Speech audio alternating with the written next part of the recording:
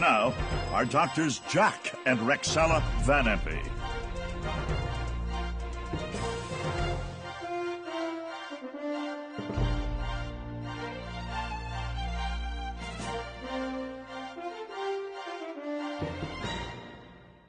Hello and welcome to Jack Van Impe Presents.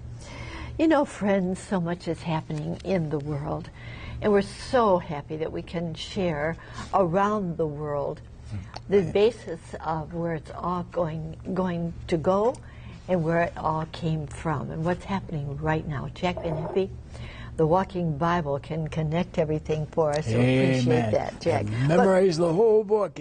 Boy, what a feast. First of all, there's a statement that really shocked me. It was given by Kenneth Abramowitz, and it was in an interview that he said this. I'm going to ask Jack about it. We're basically in World War III. You know, that's quite a statement, friends. Don't you agree? Have you ever read anything like that? We're basically in World War III. Do you think, Jack, that what's happening in the world is leading to it, or are we already in it? Rexella, as everyone already knows, I laid in a hospital bed and I was unconscious for many, many weeks. Faced death 3 different times. But God brought me back. I'm back. And I'm going to straighten up a lot of things. I said last week, and I repeat, the Wall Street Journal, what a great paper, had an article about 4 or 5 months ago and said, here are the nations that are going to fight World War III. Man, I read the Bible. I said, Rexella, look, you've heard me preach this message in 50 different nations. Yes. And they are mentioning the exact nations that I've been preaching. Yes, we are right at the time when World War III is about to break out, and I have been called to be God's final prophet by the Holy Spirit. I had the baptism of the Holy Spirit 4 in the morning as he came and said, you have been appointed the final prophet to tell the world about the imminent, immediate return of Christ to set up the glorious kingdom of God on earth when heaven is moved to earth. What? Heaven's going to be on earth forever. It will never die. When we come back after the resurrection, those bodies will live forever, forever, and ever. Never a few service. All our loved ones together again. Wow. I'm going to tell you much about that in the days ahead. But no, we are headed for World War III. Every nation, we're going to talk about them today, is waiting right now to get ready. Well, you know, I think he has reason to say this. Because as I said to our gentleman here today, Israel is really walking a tightrope.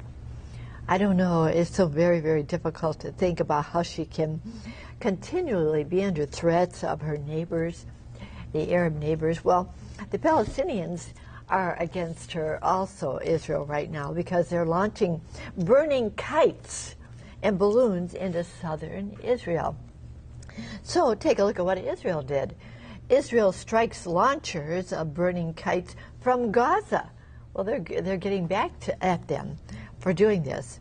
And then the Israeli Defense Force prepares for threat of 5,000 terror kites. They're taking over the skies. Back and forth with these kites. They're burning kites. Kind of a threat. And again, Israeli Defense Force accuses Hamas of being behind Gaza fire kite attacks. That's 4 on kites. All right, kites. With bombs on them. Something else.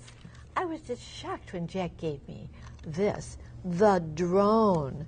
The sky will never be the same because That's of deadly. The drones. Drones are everywhere. Get used to it. My, oh my, couldn't believe that. What is prophecy? It is history written in advance. God knows everything. And so he put the prophecies as he knew what would occur in the latter days. And he's got this verse in the Bible. As the birds flying, so will the Lord defend Jerusalem. It's going to be from space as the birds fly. Wow. everything we mentioned to you so far, the kites, the balloons, everything. And Rexella, there's more now. We're going to get into the atom bombs and everything. Yes. That's also like the birds flying. Yeah, well, Israel is not asleep, friends. She's really preparing. Here we are again. Israel preparing for war with Iran. Well, the one said we are in World War III, and now they say we are preparing for war. Iranian official will unveil new air defense system soon. Well, they know that Iran is doing it. And that's Israel's Persia, doing it. Ezekiel 38:5, just like the Wall Street Journal said. Erdogan blasts world silence on Israel's tyranny. Of course, that is the president of Turkey. So there you got and that Iran. is Tagarma in the Bible. Again, one of the Bible signs. So there you got Iran and Turkey against Israel. They're preparing. Netanyahu speaks up. Netanyahu is a terrorist and Israel is a terrorist state. Oh, can you imagine that the Turkey president could say this about President Netanyahu? Lebanese foreign minister, Israel will lose a war against us. Lose. Boo, Oh, baloney, man. baloney. God's on the side of Israel. Well, Amen. Jack, that was my question. You're answering it already. Will they lose? Here you've got Turkey, you've got Iran, you've got all these countries who hate Israel. They're going to come down on her. But Israel believes that she can win, I believe. Do you believe they'll lose, Jack? I got a book that said she's going to be the most victorious nation in the world. She's going to take over the world. It's going to become the Judeo-Christian world empire forever and forever and forever. No. These Muslims are going to be the losers. When that battle takes place in the Middle East, and someone said to the other, what's wrong with this Trump, this dumb president we've got? He's a smart man. I got 16 doctor's degrees, and he knows everything I know, and more. And he's a vice president. It's a born-again Christian, has Bible studies, knows this book backwards and forwards. And maybe Trump heard it from him. This guy made a speech for Netanyahu, and they had a standing ovation in the Knesset. They said, it's never been anything like it. They praise this man over any man that's ever spoken there. I have no doubt that he said Israel's going to be the winner. Put the embassy there. Trump did. So Christians said, what is wrong with that president? He's stupid. No, he isn't. He knows the Bible better than you do, lady. What? Yeah. You know when Christ returns, where he's coming? Rome? No. New York? No. Israel! He sets up his kingdom there. And Rexella's going to talk about that wonderful kingdom again, as she did last week. It sets up when God removes heaven to earth and sets it up right there in Israel, the land he loves.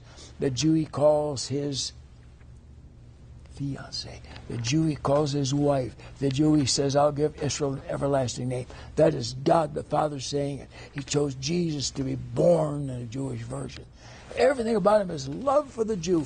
And I've got love for the Jew and always will. My Uncle Franz died in a concentration camp with Jews because he stood against Adolf Hitler. When he marched into Belgium and he said, I stand with the Jews, and they beheaded him. I have a warm spot in my heart for Israel. And they're going to suffer, but not like the rest of the world. Now, who's behind all of this? Islam. 57 denominations. And you know what the 10 Commandments happens to be? I've only got 4. You know what ours are? Thou shalt not kill, thou shalt not commit adultery, thou shalt not steal, thou shalt not lie, bear false witness, and thou shalt not covet. Money loving. The love of money is the root of all evil, which was some coveted after. They've erred from the faith. Oh, they couldn't get enough. Erred from the faith, and they pierced themselves through with many sorrows. Get rid of some of that money. give your tithes and offerings. I've got the greatest missionary thing going now, the largest in history. I'm preaching starting 2 weeks from now to 7,600,000,000 citizens of the world weekly for the next 3 years. That's the population of the world. Yeah, 7,600,000,000. There's never been a mission organization larger. This is the biggest. And if you give your tithes and offerings, I promise you that Rick and I will never take a dime for salaries. We don't want it. We'll live in our books sales. I will give my salaries to my people for my book sales. Every dime you sent will be used to win souls for Jesus. You can't have a better deal. You can't even do that laying it in your church secretaries. How many are getting saved in your church? I'm asking God for 1 billion souls for Christ in the next 3 years. Wonderful. And you can be part of that. Quit robbing from God. Christian, when is the last time you gave 10% of your income? Oh, you don't do it? God says in Malachi 3:8, you have robbed me. You're thieves. How? In tithes, 10% in offerings. You're cursed with a curse. I didn't say that. God said it. Then he goes on to say, if you do tithe and give offerings, I will open the windows of heaven and shower you with financial blessings like you won't be able to contain it. What a deal. God said that. And I'm saying it too. Anything God gives you above that I got from my own books. That he goes, I am not in this for money. I am in it for souls. And to help you get the soul winner's crown to lay at the feet of Jesus.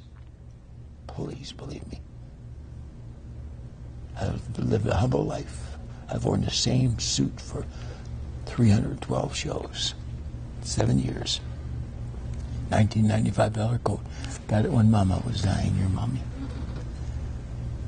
I never wanted things. I'm not in it for things. These guys with their jets, God forgive them. God get them out of the ministry. God give you enough sense to quit sending your money to them. Help me. Souls, 1 billion of them for Jesus. Again, start listening to TV. I'm going to be on this nation's television sets and all the worlds, reaching every human being weekly as God's final prophet, chosen by the one who created me, the baptism of the Holy Spirit. You know who it is, the third member of the Trinity. Oh, I've spent the last 12 months with him. You're going to hear much now. I get into the stations of the world in 2 weeks from now. All right, Jack, we're going to be getting back to what we've been talking about, things happening in the air.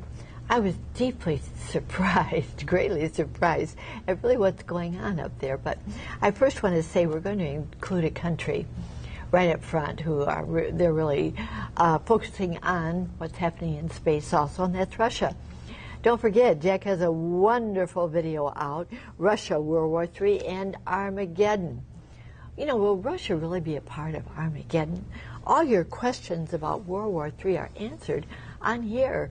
So be sure and write to us, or actually we'd love to just hear from you and know that you're watching the program. I'd love to hear from you.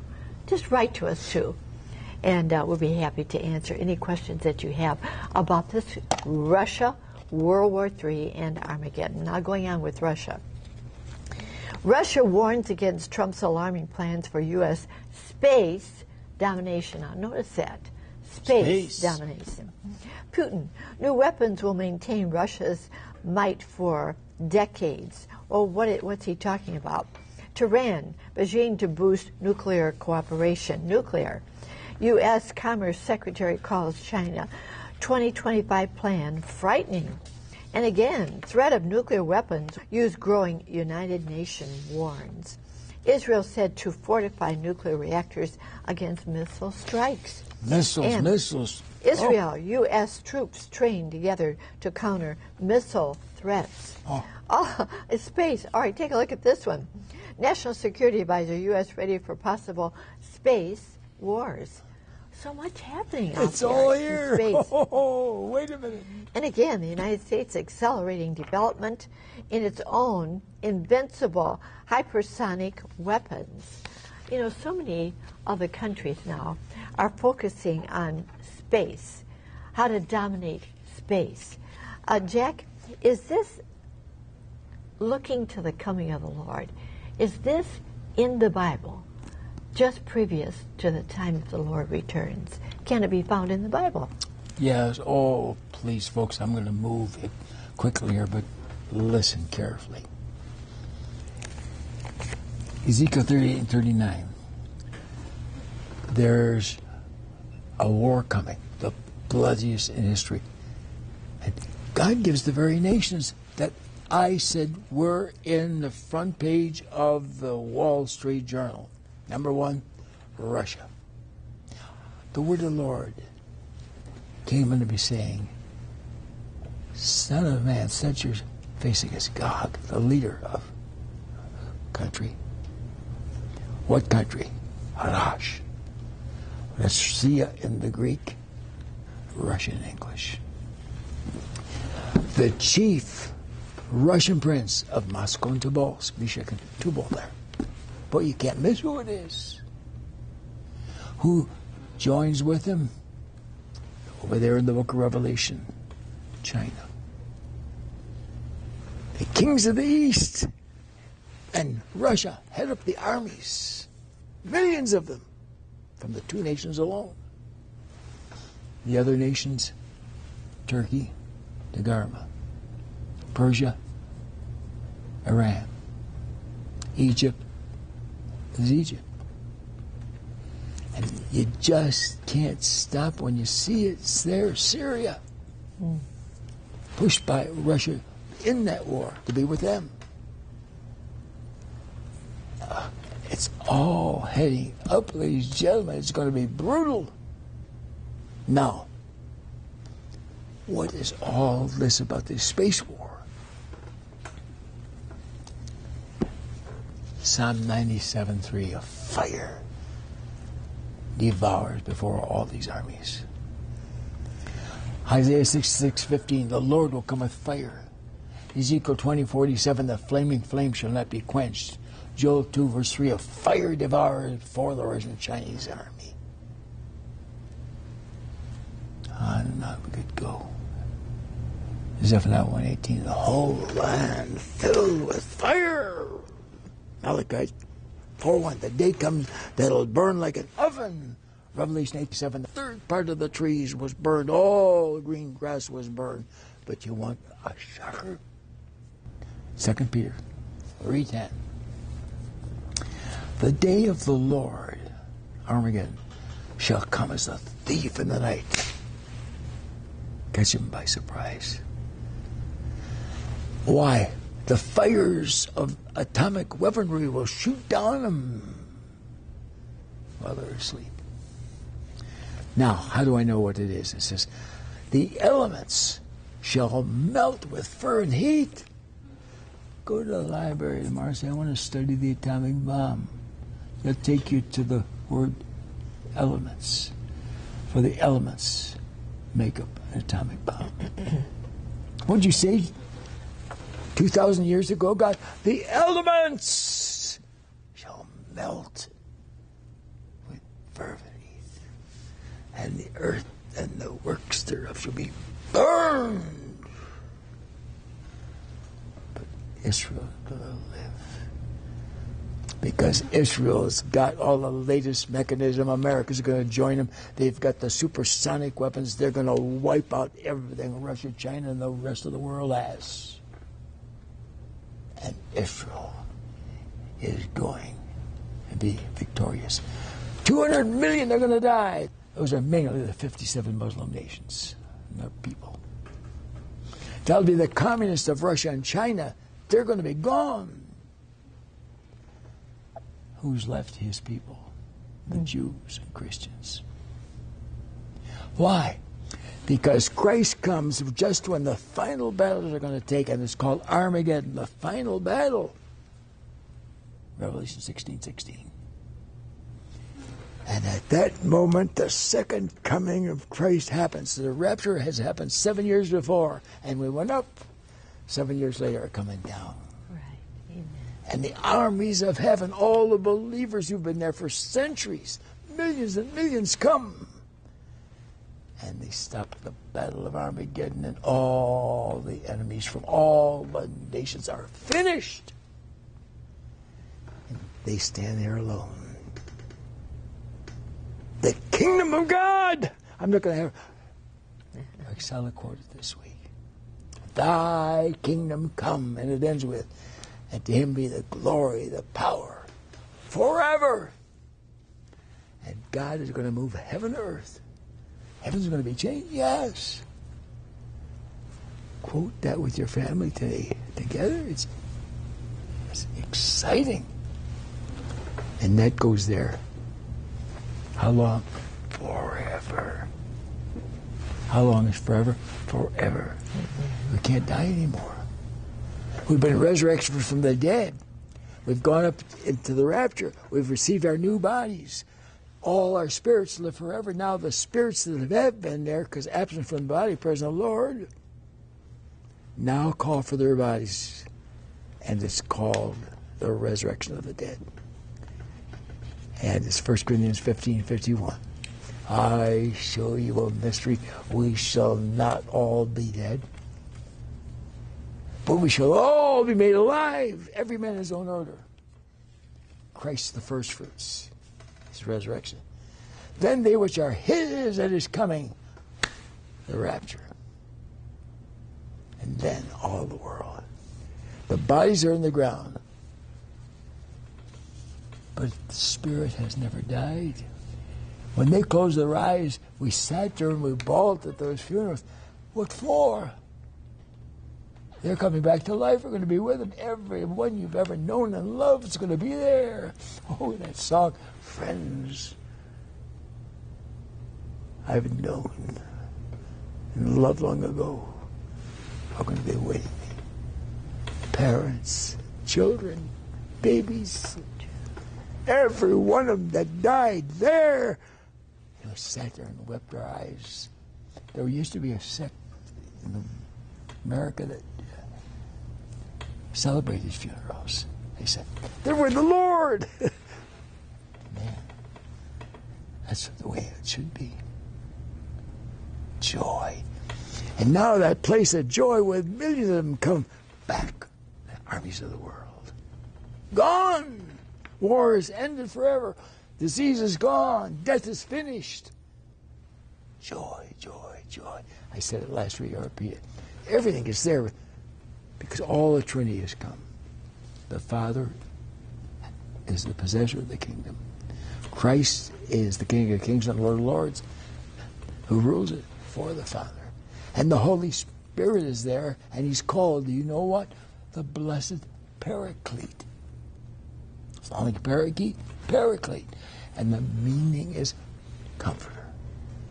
So joy galore, and the 9-point fruit of the Spirit, which I said last week, and I'll repeat, is there. Love, joy, peace, long-suffering, gentleness, goodness, meekness, temperance, forever, forever.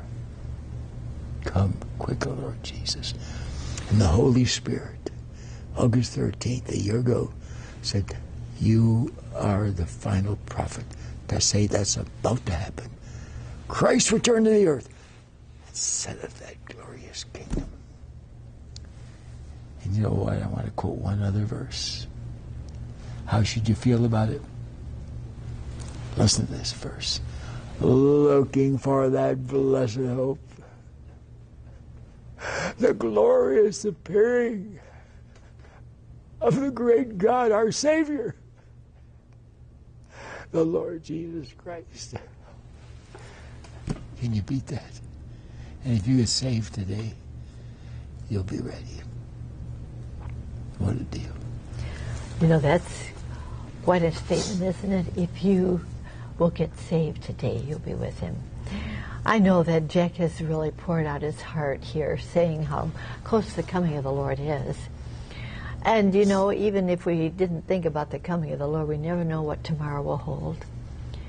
I could be taken tomorrow in one way or another. So could you. We need to be ready. And there is a way that we can be ready to know that when we close our eyes, we'll be with the Lord. Mm-hmm.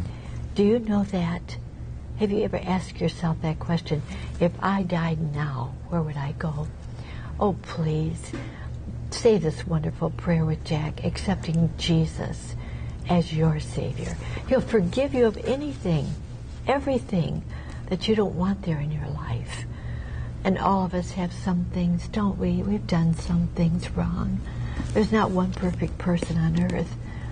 You want your life clean. The blood of Christ will do that. Amen. Will you please pray this prayer with Jack, saying, Lord, I know you died for me. Come into my heart and be my Savior. Thank you, Lord, for dying for me. Jack, will you please pray that prayer? Islam says, if you believe Jesus is the Son of God, you'll burn in hell forever. God forgive them. What does the Holy Spirit say?